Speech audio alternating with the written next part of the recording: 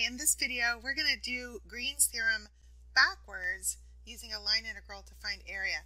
And I really should put quotes around backwards here because when we have something that's equals, there is no backwards, both sides are the same.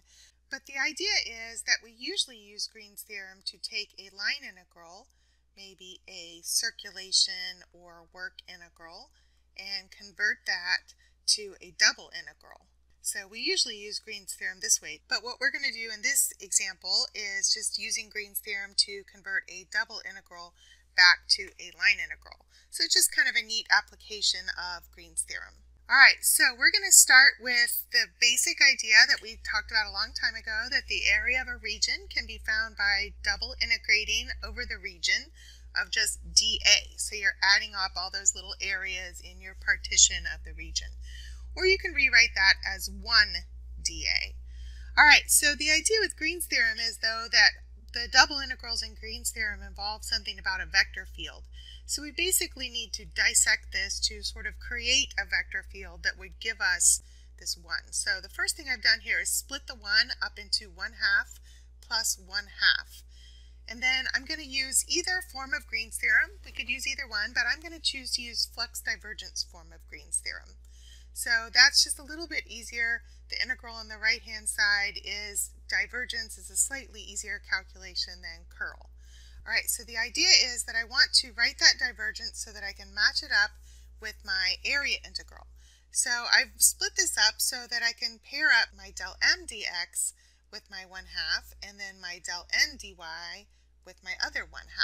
The idea now is that I want to use that to create this vector field f that would have been part of Green's theorem. So I'm going to undo those partial derivatives to recover my m and n. I'm going to integrate del m del x with respect to x and del n del y with respect to y. So I'll get m equals 1/2 x and n equals 1/2 y. All right, so there is my vector field that I have created kind of out of thin air from my original integral that was just the integral of 1 dA. And so now my task is to basically turn that into a line integral. I've got the line integral with my vector field. We chose to use the flux divergence form, so this is my flux line integral. All right, so we're going to think a little bit about flux line integrals. Remember that when we did flux line integrals, our n vector was given by plus or minus t cross k, and when we did that cross product, we ended up with m dy minus n dx. So I need to think about plus or minus. On Green's theorem here, we have this counterclockwise circulation for our curve. So your unit tangent vector, if you just imagine that, where your unit tangent vector would be pointing, and think about t cross k, then the orientation of t cross k would be outward. So that's in the correct direction for n. So we're going to choose plus on the flux integral. So we're going to set that all up. So I started with my double integral that represented area at the very beginning. I rewrote that in terms of a flux integral. So I've just put in my m is 1/2 x and my n is 1/2 y here. And then noticing that there's a 1/2 that I can factor out, I factored out the 1/2. The other important thing about this when I do this is to remember that in Green's theorem, we did have a counterclockwise circulation, so I'll need to ensure that I have a counterclockwise circulation around a curve. All right, so if you really love line integrals, you can use them to find the area of a region enclosed by a curve. It would be not my advice to do that in most cases. Most cases, a double integral is easier, but we're going to look at an example where it's actually easier to use the line integral. So here, we're going to find the area of a region inside just a generic ellipse.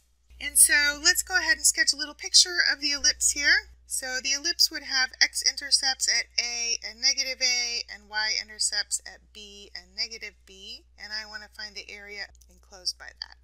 So this region is both x-simple and y-simple, so it would be fairly straightforward to set up a double integral.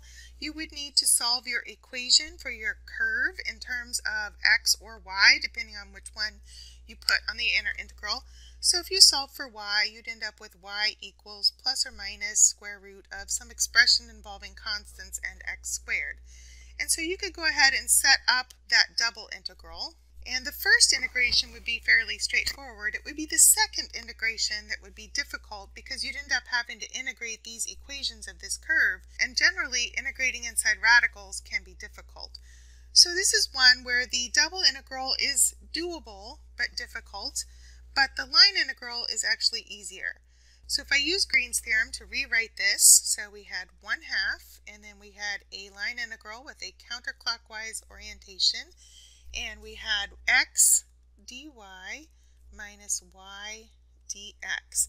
This is not a formula that I would advise you memorize for finding area. It is slick when it works, but it is probably not something you're going to come across that often that it is worth committing that to memory. And remember my derivation on that previous screen we looked at, there were quite a few steps to that. So it's probably not something that you want to have to go through unless you just really want to do that. So you could look this formula up if you needed it.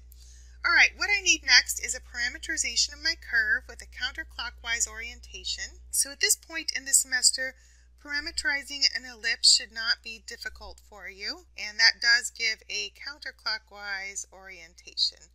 So there's our parameterization that we're going to use for our line integral. And from there, it's just a matter of substituting in. I'll substitute in my x for x, my y for y, and my dy and my dx will come from differentials associated with my parameterization for my curve. All right, so let's go ahead and set up that line integral. And I get a lot of nice simplification in that integral. And so when I integrate that with respect to t, I'll have ab over 2 times t from 0 to 2 pi. And then I'll plug in my limits of integration. We get pi ab. So there's our area formula for an ellipse. So kind of a slick application of Green's theorem, but again, probably not something you're going to do that often. But there are a couple homework problems about this.